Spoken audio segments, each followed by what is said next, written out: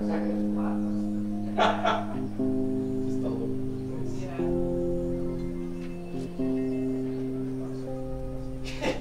name is Adura Onashile, and I am a theatre and film artist. I was approached by Tiffany Boyle from Mother Tongue, who are an artist curation collective.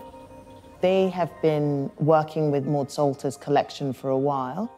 Tiffany said to me that Maud had written one play, only one play in her body of work. It had never been shown to the public. And in a collaboration with National Galleries, we have put together a rehearsed reading film of Maud's play. A rehearsed reading is when the actors don't learn the lines, they have their script in hand, and you spend anything between 3 days and a week just exploring the text. Scot, are you sure it's serious? It's a really good way of introducing a play without going into production and rehearsals. Mama isn't in that scene anymore, is it? No.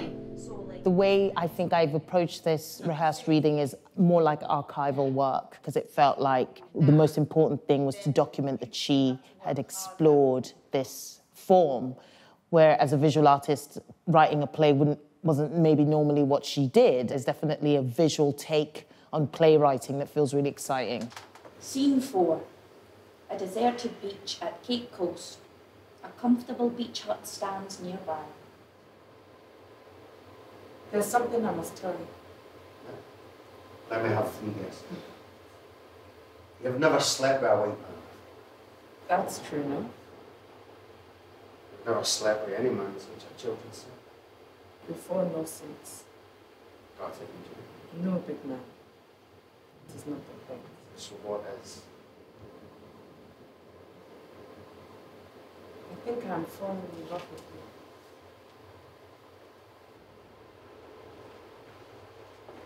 Well done. Good. Really lovely. I think I was quite nervous about only having 3 days to rehearse and 3 days to shoot the film. And that's quite a short amount of time for what is essentially a 50 or 60 page script. But we gathered some really good actors around us who were able to bring it to life. I should be going. And then you get back to your work. I don't want to be late. That wouldn't do at all. There's money at stake, and they'll run out of gin if Betty gets to be the bartender before I get there. Well, I'll see you later, sweetheart. Eh? Don't wait up for me. I've got a lot of paperwork on at the moment. Bye-bye. See you soon. Catch your monkey gaze at the moon. Big man John sees his wife to the door, and he nonchalantly makes his way out to the back of the shop, shouting to Kwaku through the doorway. Stop there. That was really good. I wonder whether you can just do more of a double look between the two of them. Look back, back. So we're absolutely clear that you know that she's got something to do with him. Yeah? For me, it was about honouring Maud's words and honouring sort of the ideas that she had within the play, keeping it as simple as possible because we only have 3 days. Really being passionate about documenting what she wrote. I think this big man, John, you're looking very, I think she's straight for the jugular there. You might be trying to hold it down. Yeah, but she's on the back. she's like, really take the piss out of that, the sarcasm of that line. Yeah. Really push him and push him and push him. Yeah, okay, cool. Let's go from... One of the interesting things she does is she uses the fiction of a real character to explore her own history. So the real character is Jerry Rawlings, who was the president of Ghana, a mixed heritage man. His father was a white Scotsman and his mother was an African Ghanaian woman. And Maud is also of Scottish and Ghanaian heritage. And so through service to empire and through exploring a fictionalized history of Jerry Rawlings' parents, she was also able to explore her own heritage and what she thought about things. He kisses her full on the mouth. She does not desist.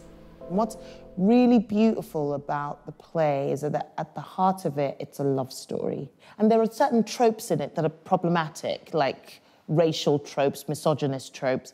But how I approached it was how I think Maud wrote it, which is that it was fundamentally a love story between two people who couldn't quite make it happen because of the vagaries of the time.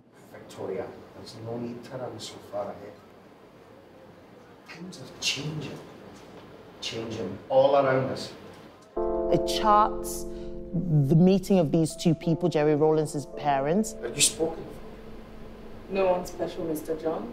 Their love affair, then the breakdown of that affair. Jerry growing up in independent, post-colonial Ghana, becoming president, and then coming to Scotland to find his father and being snubbed. I think all of that is just really fascinating and beautiful. Yes. How can I help you, son? Mrs. John sent me, sir. You looking for big man John, son? Yes, sir.